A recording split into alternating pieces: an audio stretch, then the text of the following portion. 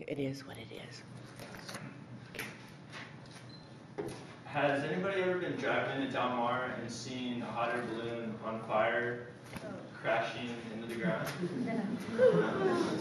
Well, there's a lot of people out there that are quick to pick up their cell phone and call 911 and say, there's a balloon on fire, it's crashing to the ground, it's an emergency, you gotta come.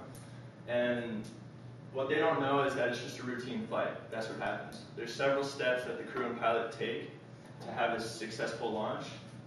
And there's 4 main components that go into this operation. We have to have a good, experienced pilot. We have to have good, strong crew. We have to have passengers. And we have to have good equipment. Once we have all that, the process starts. First thing we'll do is we'll meet up with all the passengers and crew and pilot. Where we meet is in Encinitas, right over by the Ralph's and Trader Joe's there. And we meet now at like 2:30 because of the time change. So once all the passengers come, we'll sign them all in, we'll have them sign their liability waivers. And then while we're doing that, the pilot will set up this helium balloon, and he'll let it go and he'll watch it for about 10 to 15 minutes. And what he's looking for is at different altitudes, the wind travels in different directions at different speeds. So that's what he's looking for to get him to his destination. So he'll look at that, and then once he has a good idea of where he wants to go, where he wants to launch from, we'll load up all the passengers and we'll go to the launch site. Once we get to the launch site, he'll put up another one of those tester balloons, and he'll watch it just to make sure that we're in the right spot, because Del Mar is super congested, and it's getting harder and harder to fly down there with all the new housing and buildings. So once the pilot says, all right, this is it, start dropping the equipment. The first thing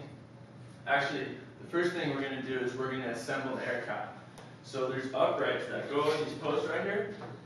We'll put the uprights, there's 4 uprights, we'll put those on, and then we'll put the burners on top. And then there's cables in the basket that will connect to the uprights for the carabiners.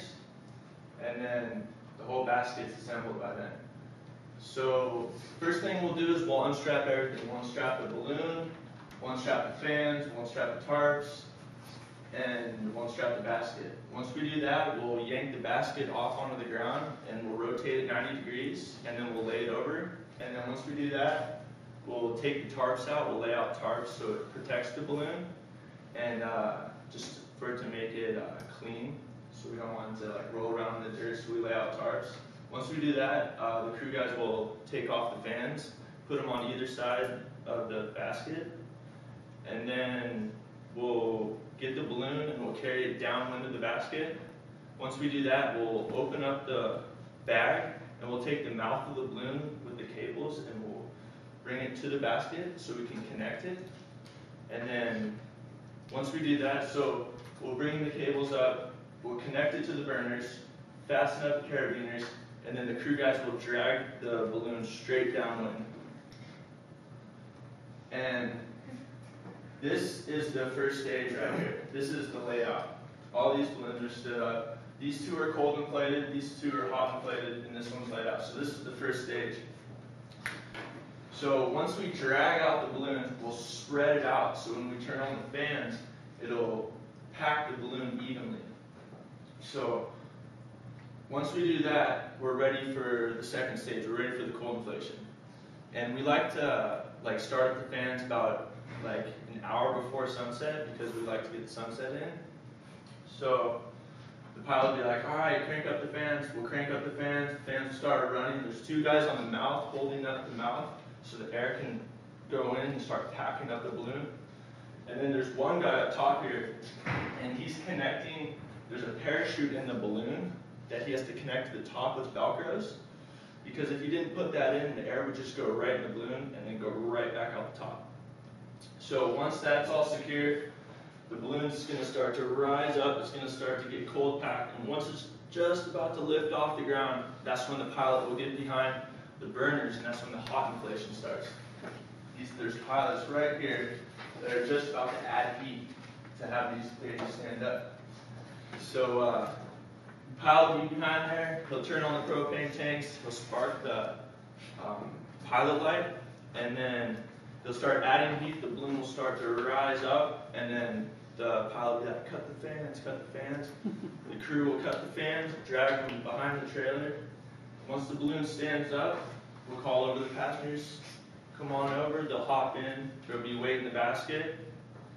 And then we have a tie-off line that goes from the basket to the trailer, because there's a lot of like swaying around before it's like a rocking boat before we actually take off.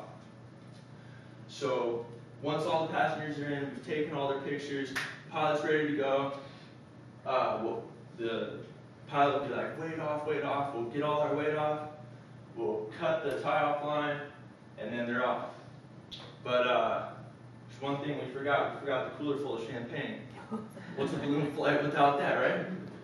So we'll load that baby up there, so the passengers can have a good time up there, and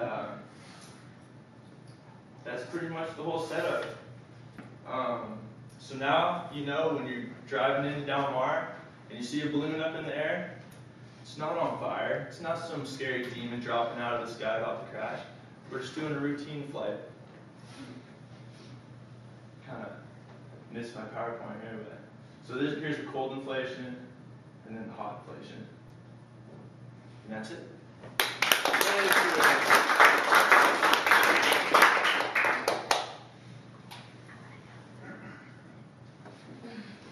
Thanks, Stephen. You're welcome. See what you learned in this class?